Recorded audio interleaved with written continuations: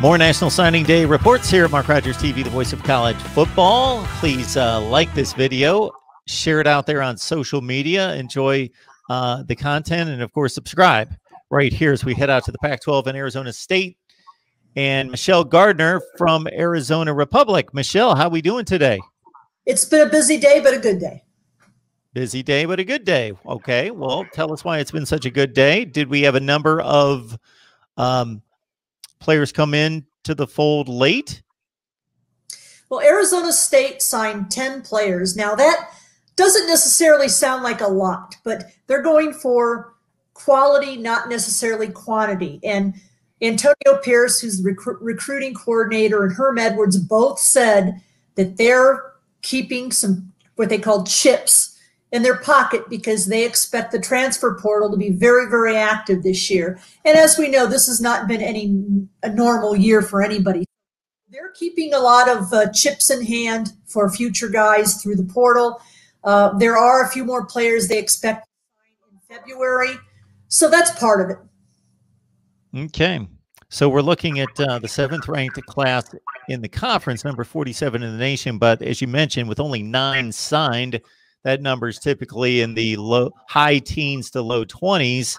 How high do we expect that number to get, considering what they're trying to keep in their back pocket for the transfer portal? Well, there are 4 players that didn't sign today, and 2 of those are 4-star prospects.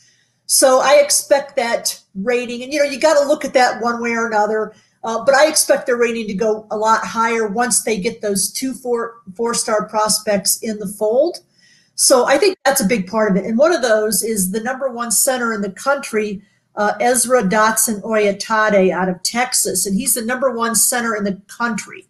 So that's going to boost their ranking if they do get him in the fold. So the other thing I think you got to look at when you're considering what teams are signing is that new rule where this is basically a free year. So anybody that wants to come back can come back.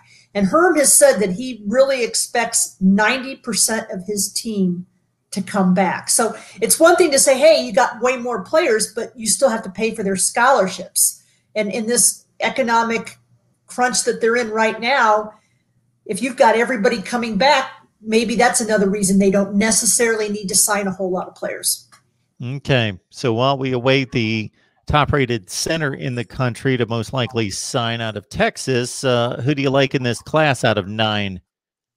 Well, there are a lot of actually really, really good ones. And the one player that Herm was talking about quite a lot was Jaden Williams. He's an outside linebacker from South Cliff High School in Texas. And he said when he looked at the film on this guy, he looked like he was playing at a speed faster than everybody else. And he kiddingly said that when he talked to Antonio Pierce, he said, hey, are you fast forwarding this? This guy can't be this fast. So they were talking about how this guy plays at another speed with another intensity than most other players. So that was the guy that they really, really talked quite a bit about. Another guy that they're really high on is Tommy Hill. He's a wide receiver cornerback out of Orlando Edgewater. And obviously when you get a guy that can play on both sides of the ball, that's a good thing because you can put him anywhere you need him, whatever fits your need at the time. So he's a 4-star prospect too. They were very high on him. And obviously you can never have enough weapons when you're talking offense and you're talking Jaden Daniels at quarterback.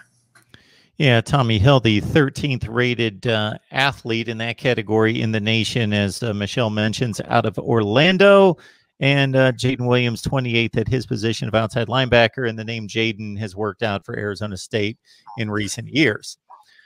All right, anything in particular in regards to whether this has actually come out of Herm Edwards' mouth or just by your observation of his recruiting approach? We know that he is just a master at building relationships, gaining trust, connecting with young people. But in regards to the approach of whether that be a geographic region or anything like that that stands out to you? Well, they did say that they're going much more national when it comes to the recruiting footprint. When you look at the 10 players that they've signed, they come from 7 different states.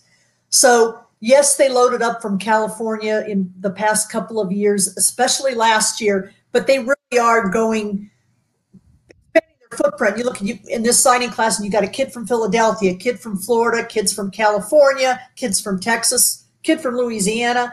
They really are leaving no stone unturned when it comes to looking for the next best players. And the one thing that they said is their priority was getting stronger, taller, wider guys. You know, speed, height, width, all of those things is what they're looking for. And their priority was on offense and defensive line last year, and it's even more so this year. Mark Rogers TV, the voice of college football, breaking down Arizona State, courtesy of Michelle Gardner on Arizona Republic, or writes some tremendous material that I've caught up with here since I've been talking to Michelle in the last year or so. So we appreciate her contributions. And Michelle, hope to see you soon. We'll have to, I don't know what the word is following this 70-7 drubbing of Arizona about a bowl game, if Arizona State's interested in continuing its season. Well, you know, Herm kind of mentioned it a little bit in passing on Monday. You know, if they win this, they can be 2-2 and go to a bowl game. I think for ASU, it would be beneficial given the large number of players that they've got coming back and the fact that they had 3 games canceled.